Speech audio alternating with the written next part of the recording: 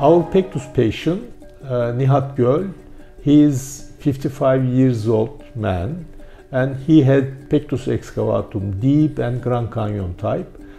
We have done modified Nuss operation successfully, and he is okay. And now we will listen to him Pectus story. Hi, I'm going to talk about an operation that I've been meaning to have since 1984. Back then I was 17 years old and I was diagnosed with Pectus Excavatum cavity and suggested that I should undergo the operation, open thoracic surgery, which is also called modified Ravage operation, which is back in the day, it was an extremely painful operation with a very little success rate, and I did not have any medical symptoms that justified the operation. I used to play basketball and it did not intervene with my performance, so I decided that I should wait until I develop some sort of medical symptoms that will make the operation necessary. So I waited until my mid-40s, about 10 years ago.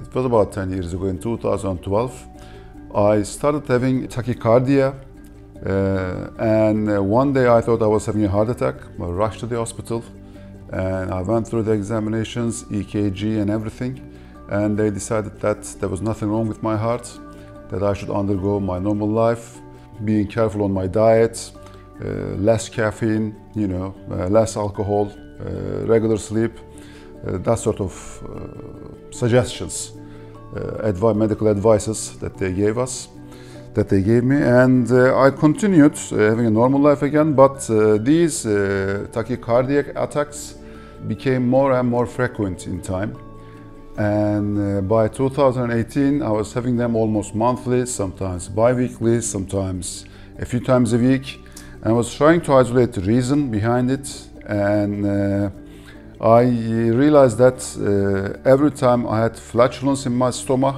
I had the extremely high heart rate, tachycardia. And every time I went through a cardiac examination, they found nothing. They did all sorts of tests, echocardiography, BT scan, CT scan, and exercise stress tests. None of them yielded to anything significant about the condition.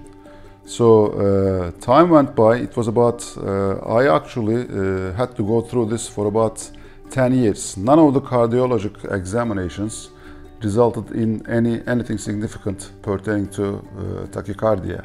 They just could not explain it. They looked at the scans, they looked at the angiographies, they looked at inside my heart a number of times. They just could not find anything because there was nothing wrong with my heart. And finally, earlier this year, I went through another cardiological examination, and they put a Holter monitor on me. They watched the heartbeats for 24 hours, and this time they came up with a new concept, a new thing that they observed, which is called ventricular exasystos, which are like heart hiccups. And they said that I had like 5,000 of those in a day, so this is rather unusual. So I should see an arrhythmia expert about it. Maybe they will apply catheter ablation in my heart. It was then I decided I should get a second opinion, and I decided to go and see Dr. Yüksel. And I came to see him in his office, and as soon as I started telling him about my symptoms, he told me that, well, it's obvious that your Pectus excavatum is the reason behind all these symptoms. And he explained me how the whole pectus worked, how my heart was pressed against by the sterna in my ribs, and how flatulence makes it more congested inside the pectus, and therefore higher heart rates. So we decided to undergo the operation, and we set the operation date as early as possible, probably within 10 days of my first examination by him. I was undergoing the surgery, and which is not a simple procedure, but I was more concerned about the aftermath of the surgery. I thought I was going to have a lot of pain. It was going to be unbearable, but it was only a few hours after I went to my room in the hospital.